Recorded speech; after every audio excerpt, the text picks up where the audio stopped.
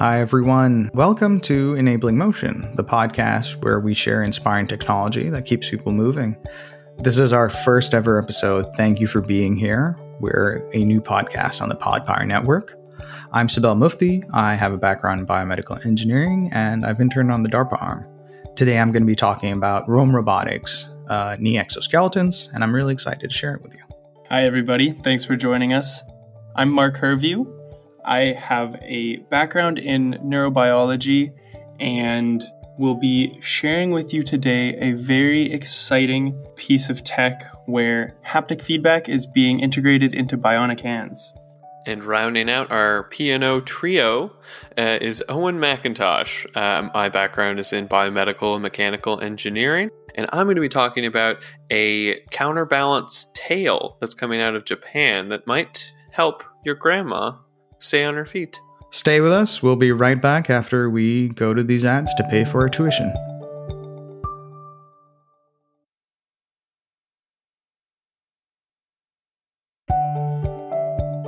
How often have you been told by a middle-aged man to lift with your knees? I know that my co-host and I have heard it a million times.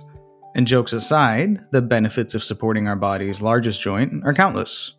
That's why today we're sharing with you 2 robotic exoskeleton devices from Robotics in San Francisco that are designed to enhance knee performance and health. First, we have the Forge exoskeleton, which is a pneumatic device using compressed air to provide additional strength to the user's knee function.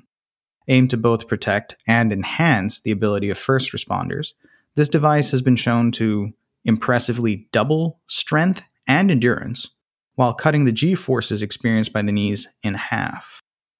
The Forge has a backpack, which houses the battery and air compressor, and the actual exoskeleton is attached at 3 points to both legs, specifically on the thigh, the upper calf, and lower calf, just above the ankle.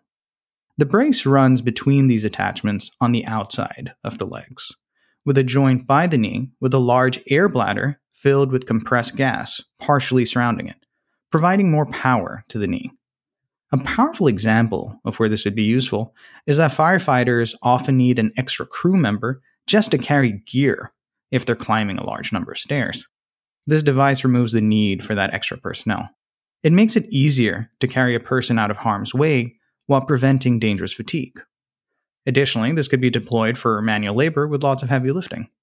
Wired did a great video review on their YouTube channel. Definitely check it out.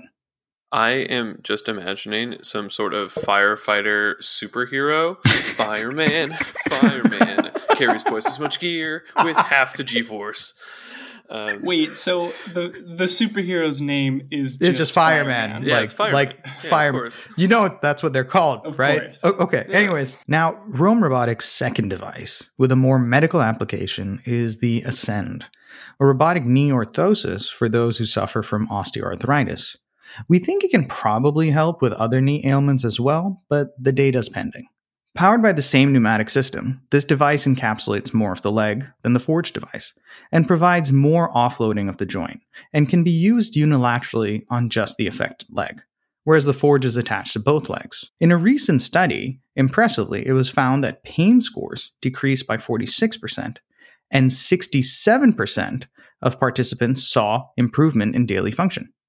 The first 100 units are being shipped this year, with the price tag coming in at under $10K USD, which is actually quite low for robotic exoskeleton devices.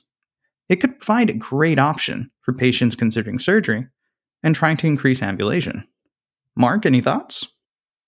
Yeah, well, I think this is really, really interesting. With the Ascend, what pops into my mind is how useful that would be, like you were saying, for people that are considering surgery. I know a few years ago, my aunt had to get a knee replacement, and it took almost two and a half years from when she needed that surgery till she actually got it and was in so much pain throughout that time. So if there was a device that could alleviate that while giving the same amount of mobility that she didn't have to compromise on, I know that would be totally. And really, really you bring awesome. up, I think you bring up the really important point that a lot of the language you use around devices and medicine often misses out that really important point, which is that pain is often the limiting factor when it comes to moving around and doing our daily tasks. And that is probably the most important thing to a person's general health.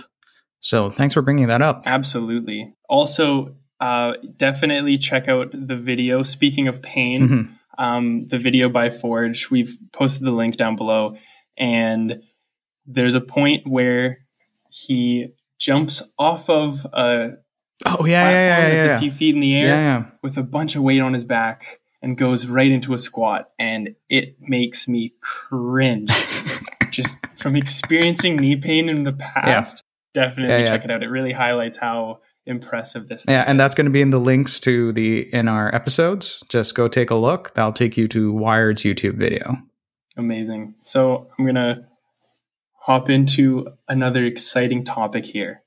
I want to share today a really fascinating piece of tech that has the potential to provide upper limb prosthetic users with some added dexterity in their prosthetic hand.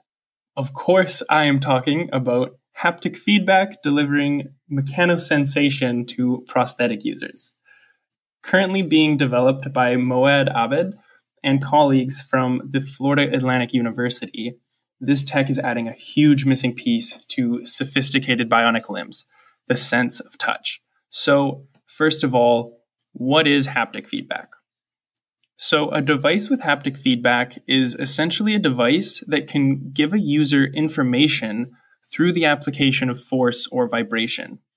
If you've ever used a video game controller that can vibrate at certain times throughout a game to communicate something happening in the game, then you're familiar with haptic feedback. Another important concept is also mechanosensation, which is an aspect of our sense of touch.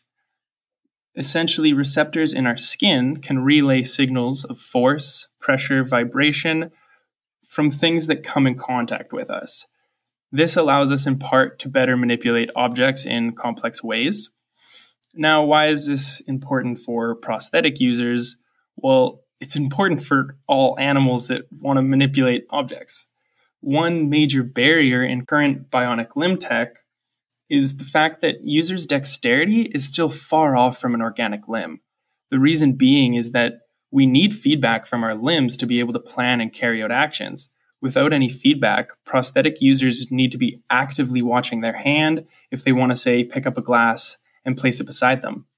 And another major hurdle is actually controlling the amount of force that you grasp an object with. Without being able to know the force that you're using, you might not hold something strongly enough, or you might break it if you grab it without being able to compensate for force.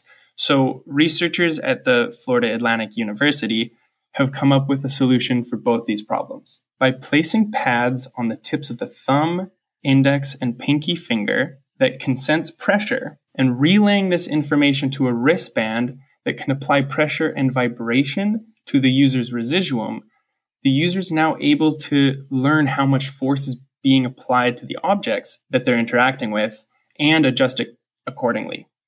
A beautiful feature is that they can differentiate between different fingers, which allows more complex objects to be handled in more complex ways.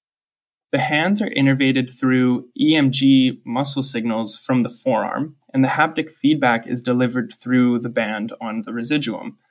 It relays pressure information and will even vibrate if you end up breaking something, allowing you to know your own strength.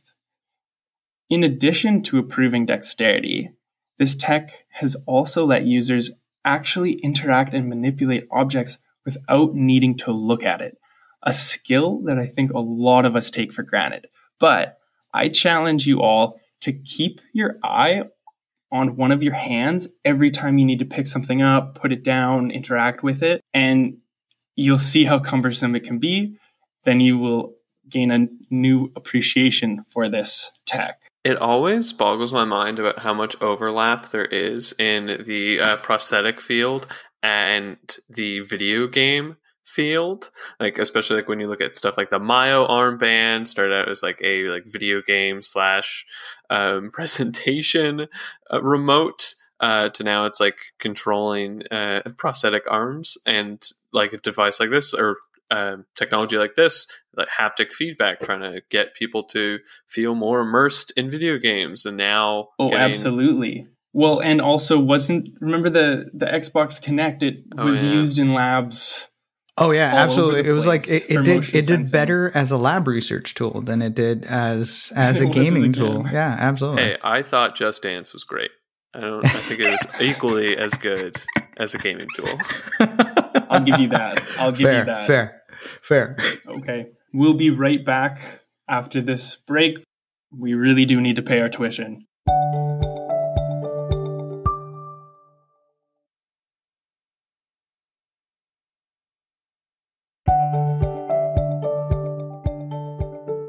Wow. Weren't those some great ads?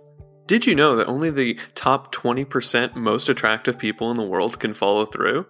Try it for yourself. Balance. It's what keeps us on our feet. But as we get older, it tends to get more and more difficult for us to stay upright, which is where this next device comes in.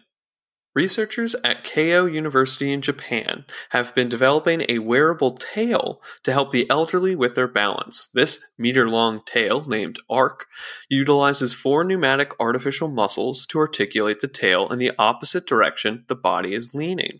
The researchers believe that the tail can act like a counterbalance, shifting a person's center of gravity, giving the user a steadier stance. The design is an example of biomimicry, where it was heavily influenced by seahorse tails. The function of the device is actually really clever. So just imagine that you have multiple square plates with 4 tubes running through the corners. As each of those tubes get inflated, the tail will then bend and shift in the opposite direction of the inflation. So by inflating those tubes in this way, and inflating either 1 or 2, the tail can actually be shifted in 8 different directions. That's giving it a lot of control, which the researchers believe will help people stay on their feet. They also found that the tail needs to be at the very least 5% of a person's body weight in order to influence their center of balance, which isn't really all that much when you're thinking about it. And they're hoping to see other types of devices like this in the future soon. That's awesome. So I'm kind of imagining something like a big kangaroo tail. Well, that's the wrong animal, but sure, you can imagine that if you like. Do seahorses have pockets? Seahorses do have pockets. Oh, the male seahorses carry the babies, so they do have a pouch. Ocean kangaroos. Seahorses are ocean kangaroos. See, I wasn't far off. Thank you, Mark, for making that connection right there. It's really hard to tip over a seahorse.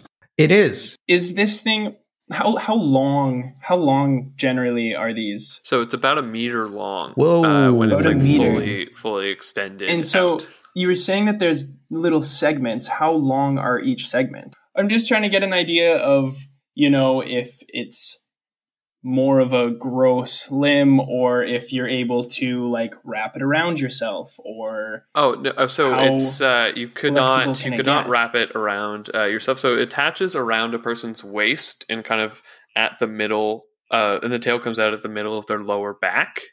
Yeah, that's the image. The image you shared with me was that's why I was thinking of a kangaroo. Looks very similar. Yeah. Right.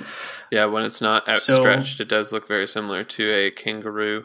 I think it's really interesting. It could be, I wonder if someone who has other than the elderly, someone who just has motor deficits or a neurological issue where they sometimes have difficulty with balance, it could be sort of something that they could just wear. Yeah, if you had affected postural muscles, that would could see that being really useful. Yeah. Very cool topics, boys. So, what are we thinking? Very, very cool. Mark, what do you think of the other 2 topics? I thought they were both really fascinating. I think my favorite is mine. Wait, am I allowed to choose mine as my favorite? I mean, that's generally not okay. We set the rules. That's sort of that's considered bad sportsmanship. It's a bit biased. That's biased. But let's say other than yours. Other than mine, I really like the tail. Yeah. I think what it needs is a form of something that can grasp, because when I see tail, I just think of climbing trees. Wonderful. So you're just trying to get us to be monkeys again. Right. Yeah. Okay. So you want a prehensile tail. All right. Fair enough. Owen, what do you think of the other two topics other than your own? Yeah, no, I really liked it. I'm very excited to see what superheroes come out of robotic knee braces. Fair enough. Though I think that my personal favorite was Marc's topic, as anything that gets me to talk about my passion of Just Dance is very important to me. This is true. This is fair. Yeah, as you both know, I dance a lot. This is all I do. This is all you do. Is I come home. I've just seen dance. your moves. Yes, I've seen. Owen's a great dancer. Personally, it's a toss up. I think for me, it has to be the haptic one, because I've always been interested in bionic arms, and the holy grail is building in that sense of feedback and touch, and making it feel like it actually sensation. Right. Could you define somatic sensation for our listeners? Because you had to define it for me. Somatic sensation is just the overarching term for our senses, right? Basically, to keep it simple for now. Gotcha. And so that it's the holy grail to make an arm really integrate into the human body, is that you can actually feel it move. It can feel things. You can have that sense of pressure, and that's always going to be that final goal.